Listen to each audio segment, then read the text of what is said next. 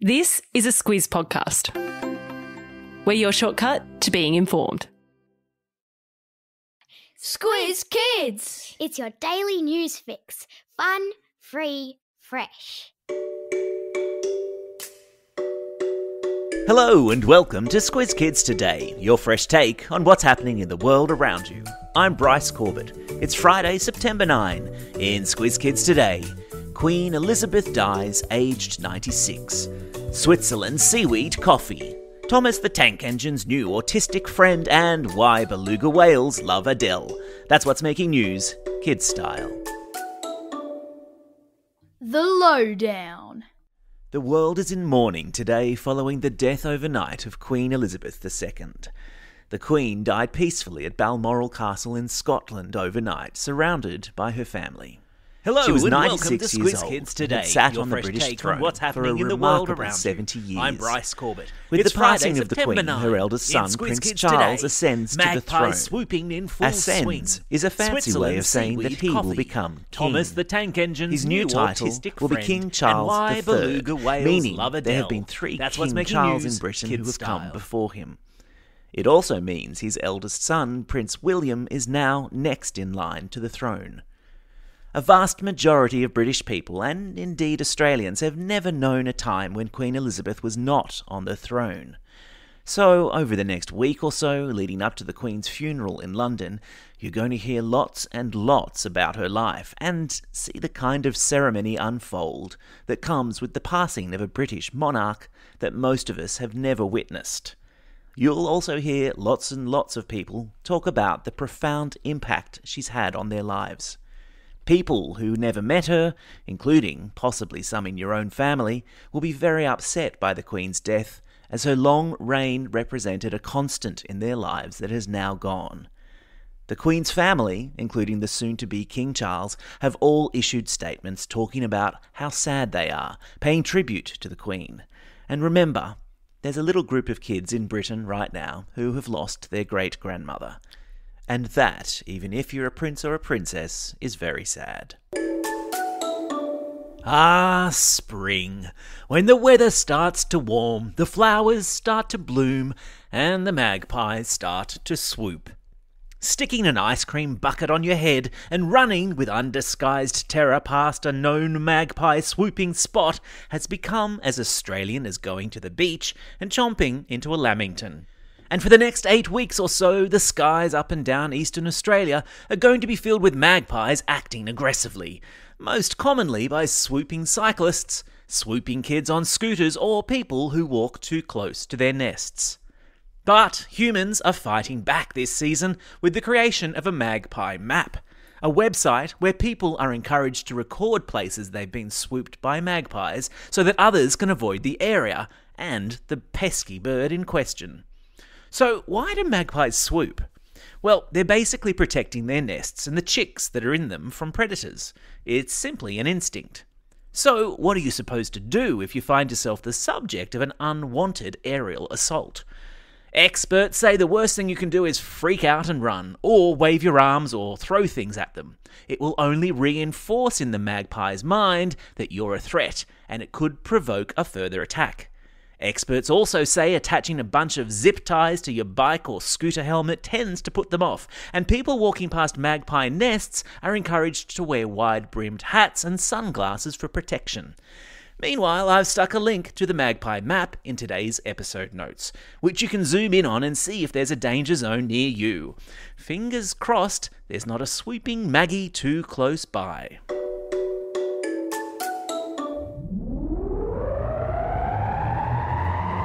Spin the globe. Each day we give the world globe a spin and find a news story from wherever it stops. And today we've landed in Switzerland, where seaweed coffee is all the rage. Hang on a minute. What? Seaweed coffee? How can that be a thing? A supermarket chain in the European country has come up with a clever way of reducing the waste created by coffee capsules. It's created seaweed coffee balls, little spheres of coffee encased in seaweed, and hence totally biodegradable packaging. The plastic and aluminium coffee capsules popular around the world create tons of waste every year. It's hoped by wrapping coffee up in seaweed that landfill waste can be drastically reduced, which will mean you can get your caffeine hit each day and feel good about the environment. Win-win.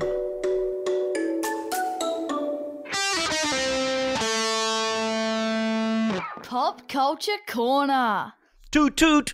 There's a new, really useful engine on the island of Sodor, with the news yesterday that Thomas the Tank Engine is about to get a new friend.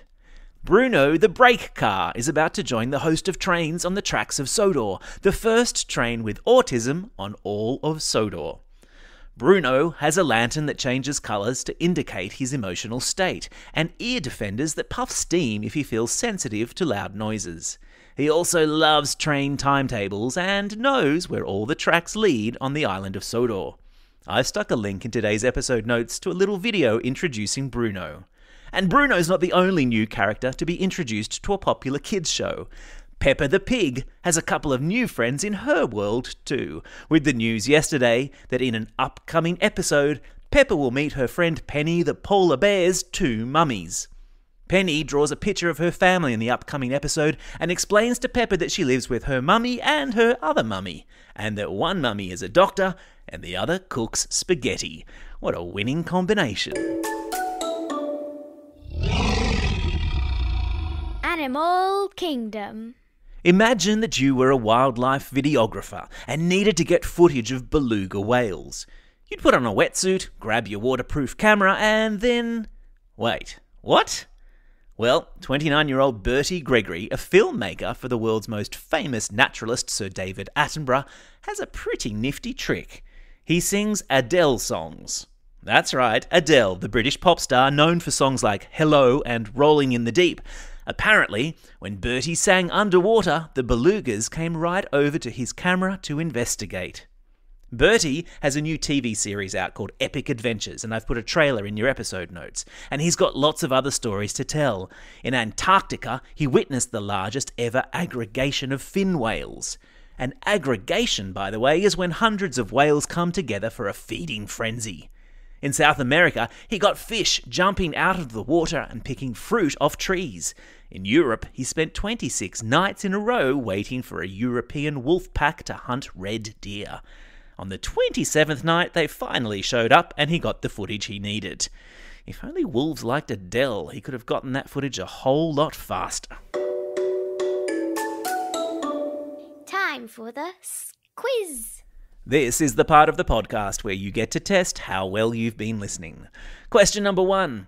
What has a supermarket chain in Switzerland used to make coffee capsules? Yeah, that's right, they've used seaweed. Question number 2. What sort of Australian bird is in swooping season? Yeah, that's right, they're magpies.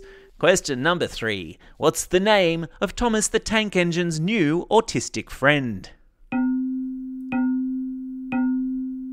Yeah, that's right, it's Bruno the brake car.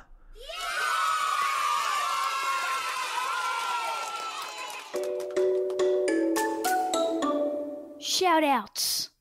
It's September 9. Birthday today for crooner Michael Bublé. $10 as you own one of his Christmas albums.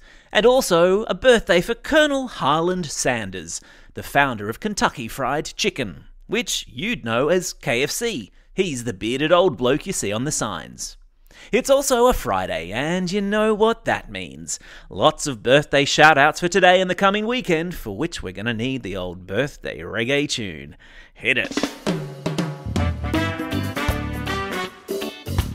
And it's happy birthday to these Squiz Kids celebrating a birthday today. Sahara, Diccolini and Skylar from Springfield, Jamar from Yarrawonga, Madeline from Mermaid Waters, Dave from Kellyville, Joshua from the Gold Coast, Alexander from Brighton East, Sam from Launceston and Ada, who's listening all the way over there in China. And belated birthday wishes go to Ellie from Kotara, Sammy from Surrey Hills and Joy from Mernda. Not forgetting, of course, those Squiz Kids celebrating a birthday over this coming weekend.